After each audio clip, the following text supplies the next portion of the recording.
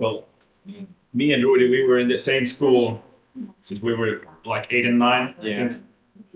All the way from elementary school to high school. So yeah, all the way.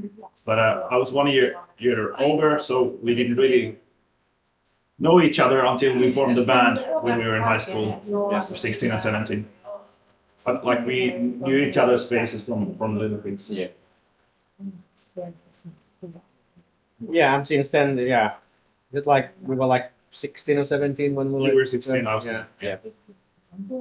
So since then we've been more or less playing together. Yes. We had this trying to play the same songs. Yeah. Yeah, it was the first thing that we did together was this kind of like spring like concert that we had in our high school, and we played the same piano with like 4 friends. So that was like extremely epic. That's gonna happen next month. Yes.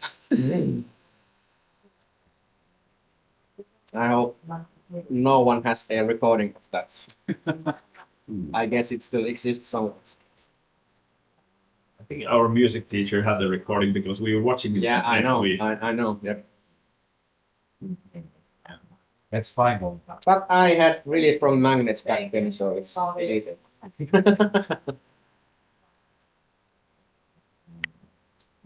And how we met, Markus, I guess, was it like the first you were like filling in for Ville some, was it like Yellowstone. Yeah. 2007 January. Yeah. And that was like Niilo was moving. Were you moving No, not yet. back then? Okay. Because we met here and there somewhere. Yeah, around festivals or shows, so yeah. But like I don't remember how it went. Like was it Ville who couldn't make it to the show? I think then some of us asked you. Yeah. Because we knew you were living in Kotka, so that's how it started. And then a couple of years after that, I moved to Kotka, got to know him better, and then both villas started to have more busy, and I was feeling either one of the villas. Yeah. And then one rainy sauna opener gig we were playing there with Omnium Gatherman after the show. There was really drunken Ruidi and Mr. Freeman, and they just took me behind some tents and started to speak seriously. You have to join the band. You have to join the band now. And then the same conversation never ended that night in the bar. And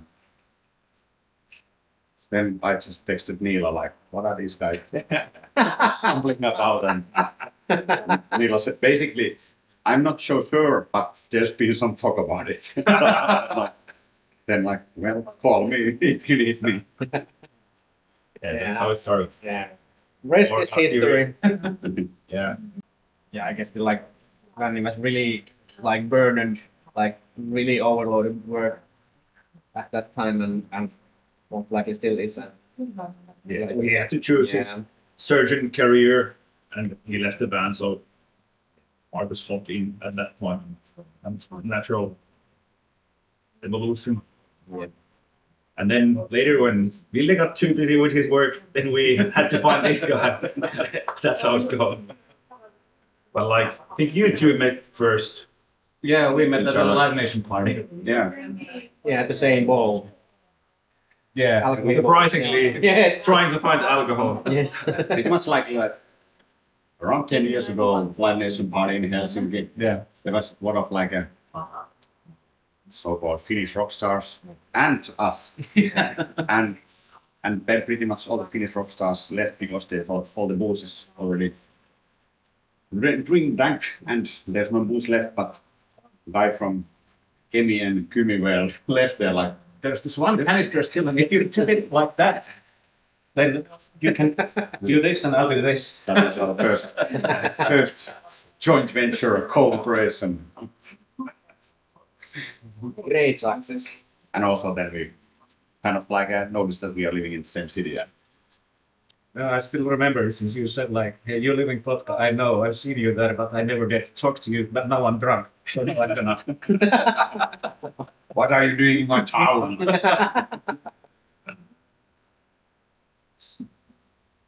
And then several years later, here we are.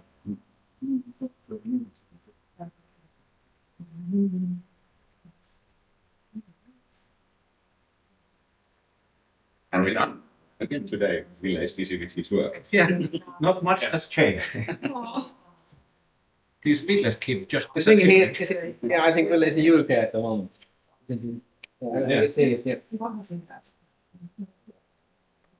So that's why he's not here.